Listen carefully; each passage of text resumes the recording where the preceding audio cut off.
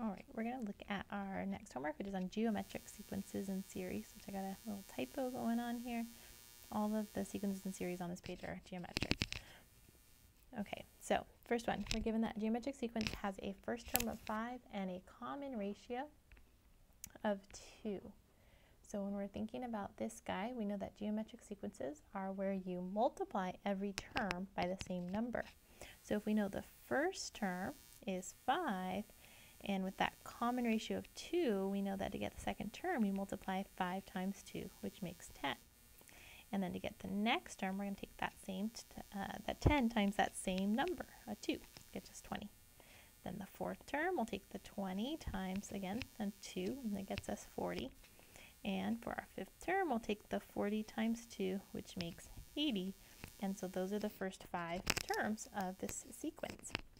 Now to write an expression for the nth term, so a sub n, we don't know which number term it is, but if you notice the pattern, we always start with this same number 5, and then we're going to multiply by a whole bunch of 2's.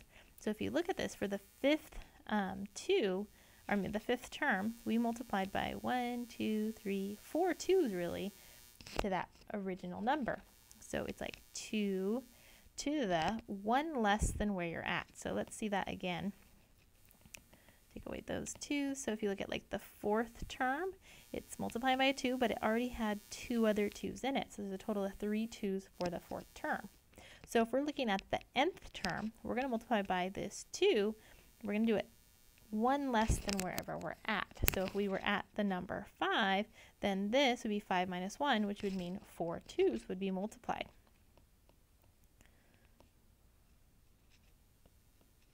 So this is our expression for our nth term. So to find the 12th term of the sequence, we would start with the number 5, because that's our starter guy, and then we're going to multiply by a whole bunch of 2's. For on the 12th term, that would mean 11 2's. And so if we work that out, 2 to the 11th power times 5, I'm thinking about those exponents first. So let's see here, we have 2 to the power 11 is going to be 2048, so 5 times 2048 will get us, oops, I messed up on my calculator. It'll be 10,240 for that 12th term. Now using summation notation, if we want to find the sum of those first 12 terms, our summation will be from 1, and I like to use I, you can use n if you want to, but I equals 1 up to the 12th, and we're going to stick that expression in here, but whatever variable you use, that's the variable that you need for your expression. So again, you could have used n, I just like I, that's what I'm used to. But you could have n minus 1 here, but you need to make sure that you had put an n here.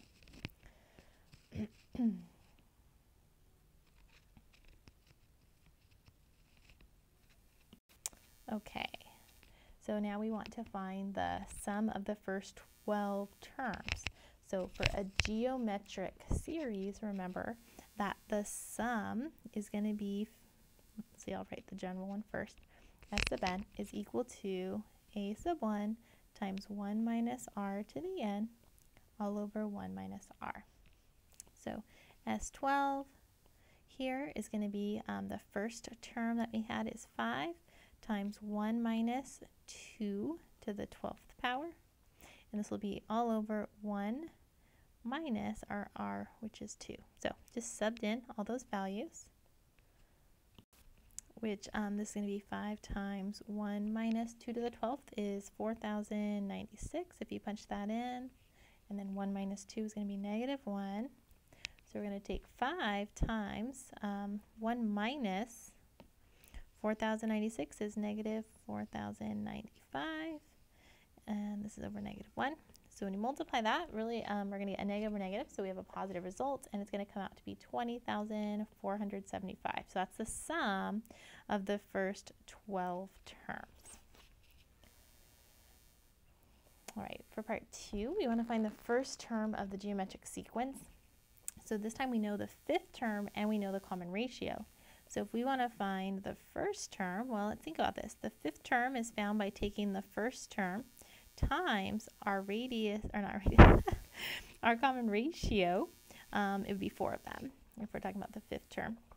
So we know that negative 16/9 is equal to our first term times our r here is negative 2 to the 2/3 to the 4th power. So it's going to be negative 16 over 9 is equal to a, little 1 on there, negative 2/3 times negative 2/3 and negative 2/3 and negative 2/3, 4 of them, is going to be 16 over 81. And so if we multiply both sides here by that 81 over 16, or divide by 1681, same thing.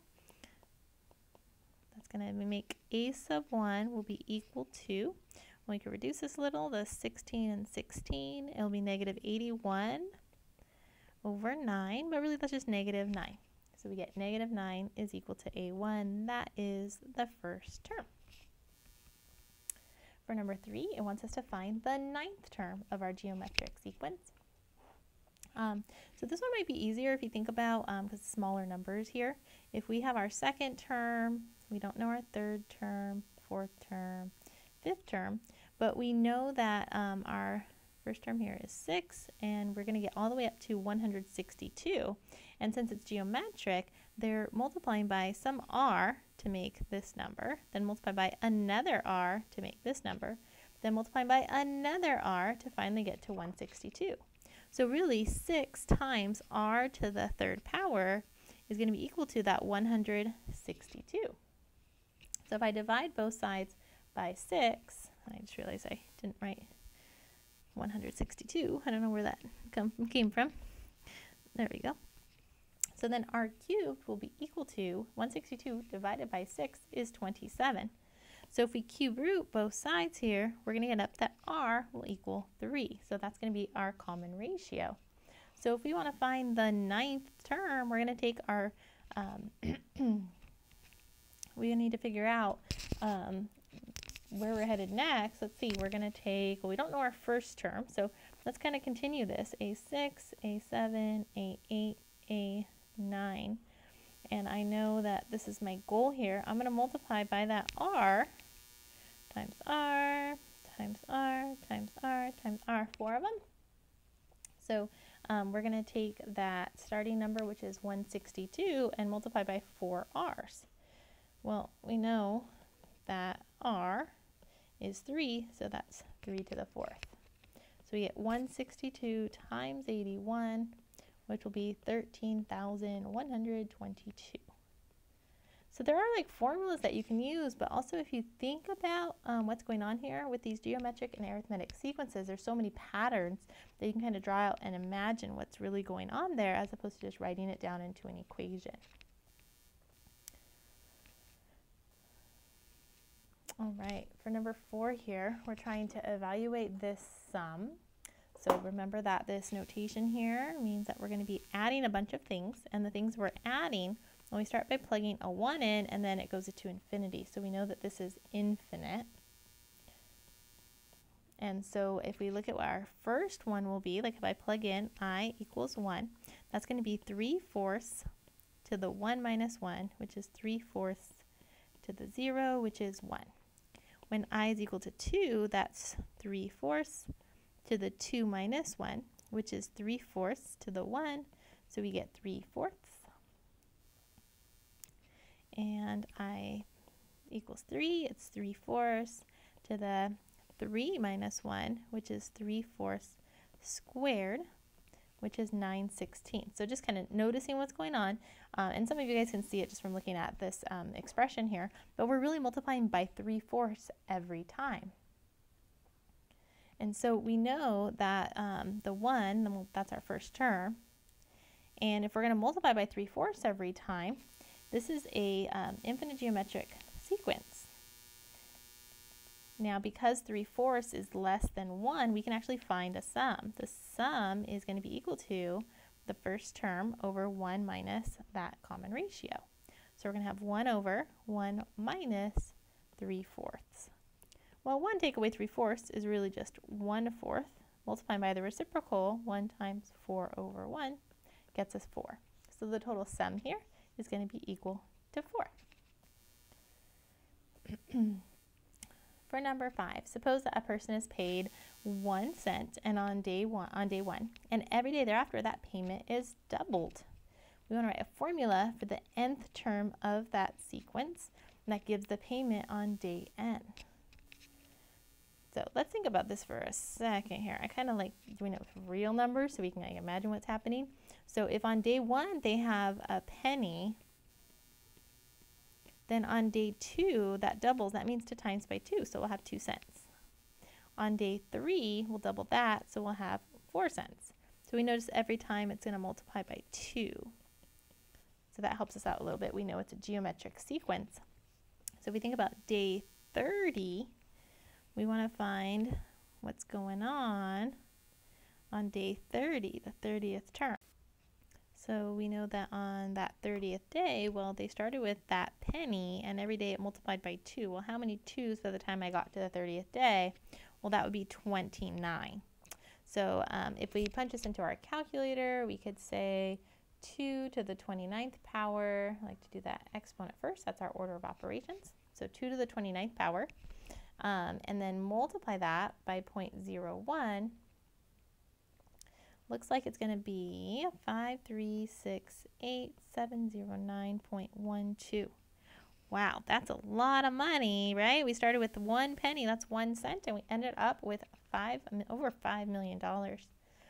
So in general, if we think about what's happening, it's saying that to find the nth term for the nth day, you know, you started with that penny and you multiplied by 2, 1 less than wherever you're at, because every day after the first day it doubled. So what's the total amount that's earned over the course of 30 days? So now it's really wanting us to find the sum of those first 30 days. So remember that the sum for a geometric sequence is found by taking the first term, so we know that's going to be our penny, times 1 minus 2 to the 30, all over 1 minus r, which is 2. So again, that's our r. So I just sub that in, and then this was our a sub 1. So we're going to get 0.01 times, if we're going to take 1 minus 2 to the 30th power, that's going to be equal to negative 1073741.823. Need a calculator for that. Over negative 1. So dividing by that negative 1 just makes the negatives cancel. So really all we're concerned with is taking this big number and turning it into pennies, really. If we multiply it by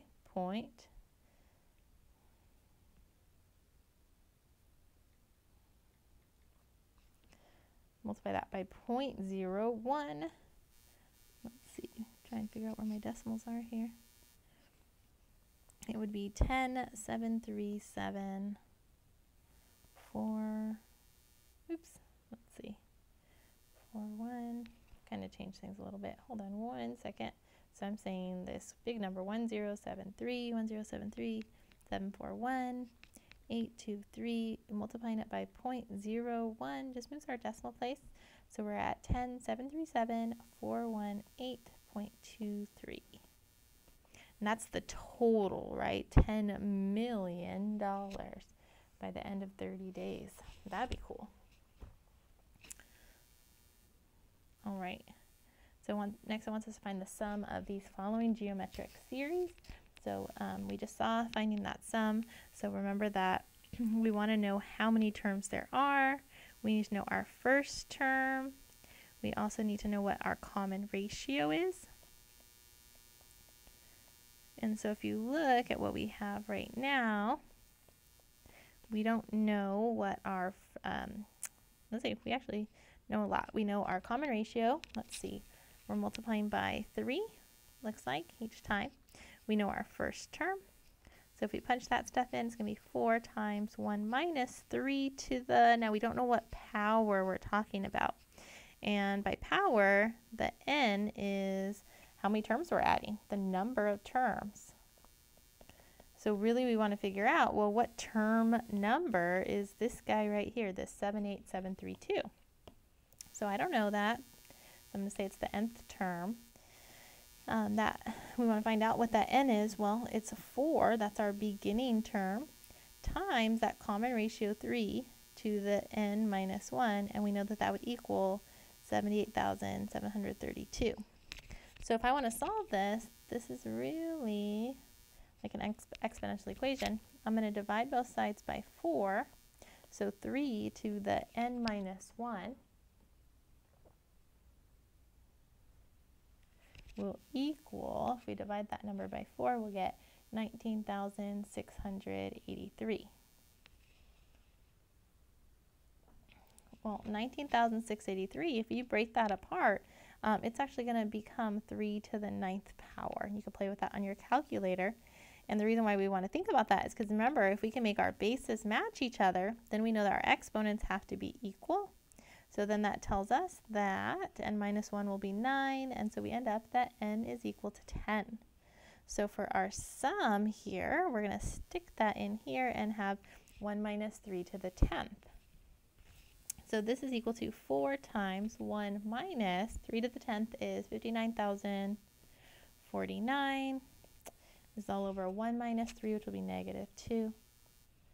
And so if we simplify this and multiply, I'm going to end up with 118,096. So double check that. Make sure you find out the value of, again, that was S10 because that was the 10th term of our sequence.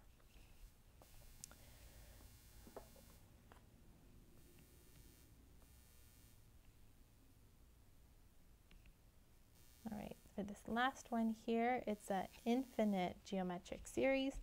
Each time you can see that the common ratio is going to be 1/6. It's multiplying by 1/6. And so we know that if we want to find a sum of an infinite series, it has to have that common ratio being less than 1. And then we just take 1 over, a sub 1 over 1 minus r. A sub 1 is our first term, and then 1 minus that 1/6. So this is 1 over 5 over 6, which 1 over that would become 6/5. So that's going to be the sum of those terms. So hope that helps.